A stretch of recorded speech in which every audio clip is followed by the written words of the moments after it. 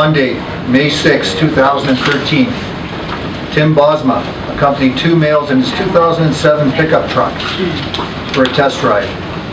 Investigation has now revealed that Tim Bosma was murdered. He was taken to a location in Waterloo area where his body was burned beyond recognition. This is now a homicide investigation. The coroner's office, as well as the Center of Forensic Science, have both been consulted and are assisting with this investigation at different sites where we have warrants being executed. Police investigation at the present time is extensive. 2 search warrants in Waterloo region are being executed on properties owned by the accused Millard.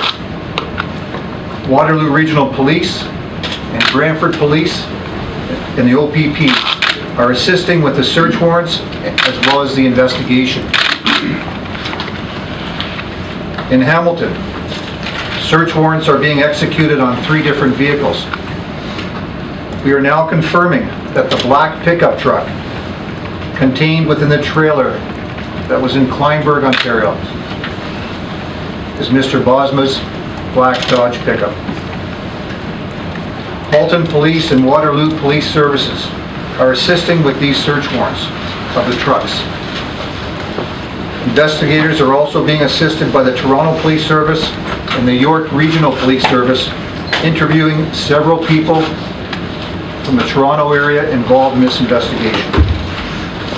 Police have received many leads and have many leads to follow up. Police are concentrating their efforts to identify the other suspects involved in this crime.